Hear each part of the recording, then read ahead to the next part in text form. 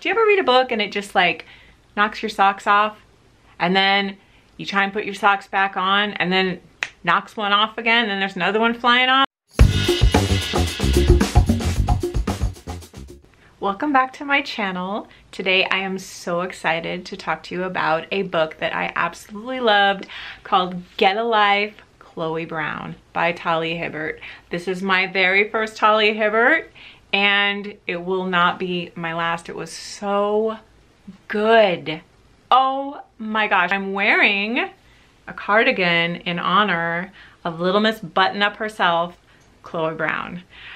The narrator for the audiobook did an amazing job, and the voice of Red, whew, Red is the love interest. Can I just take a moment? The voice of Red, she does it so sexy, and he becomes a legend in this audiobook. You have to check it out. This is a contemporary class divide. It was a really interesting take on it because I don't really read a lot of contemporary, but most of the contemporary class divide that I have heard about has been like billionaire or gosh, mafioso, kingpin. It's not usually like a hoity-toity lady and a struggling artist. So this was a very unique spin for me and I really loved that. I also loved how this book deals with chronic illness, which is something that you rarely see in a romance novel, but it's something that so many people deal with in real life. It totally makes sense to have a heroine who gets to have her happily ever after, and she still has her struggles. Like, they don't magically go away, but they are incorporated into the story, and it's beautifully executed. Chef's kiss. I loved that this was dual POV because being inside Red's head was just so delicious. He had a really great voice and it felt completely different from Chloe's. And I just love getting to like eavesdrop on the dudes. It's really fun for me. The slow burn in this book drove me crazy. Like, it was so good, but bad. I wanted to throw the book across the room, but I couldn't stop reading because I needed them to get together, but it was taking so long. It was such delicious torture. And there's a whole epistolary section where they're writing emails to each other and they're getting like progressively flirtier. It's getting a little bit more intense. Oh, it was so good. Talia Hibbert, you're so talented.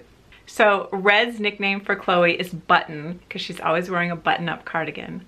And it was beyond sweet and wonderful. And so I wasn't really prepared for Red's level of dirty talk. Like when they finally got together, it was out of the stratosphere. It was so hot. These love scenes, there was like steam, smoke, flames coming out of my ears. I'm walking around the grocery store just trying to keep it together like everything's good, but meanwhile lives are being changed inside my ears. Oh my gosh, amazing. I have my notes on my phone. I like to write down notes while I'm reading the book, and I wrote, I don't even have words for the scene in her bedroom. Are you kidding me right now? And that's how I felt through a lot of this book. Like, are you kidding me? Are you kidding me right now? This is so good. Okay, so I have basically gushed about this book.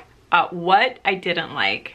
I hated their double third act breakup. I absolutely hated it.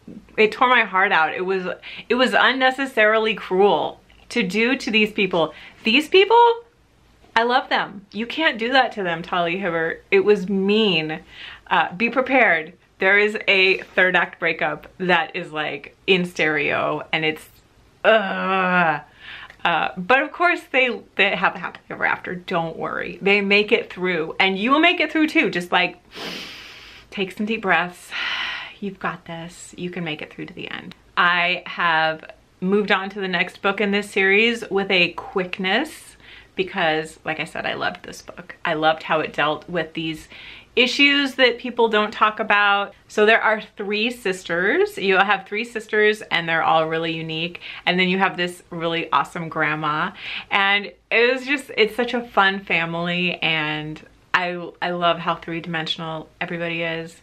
And I love the chemistry. The chemistry between Chloe and Red is so, so good. And it's so funny. The writing is just amazingly funny and keeps you engaged in the story. There's never a moment where you're like, oh my God, is this thing still going on?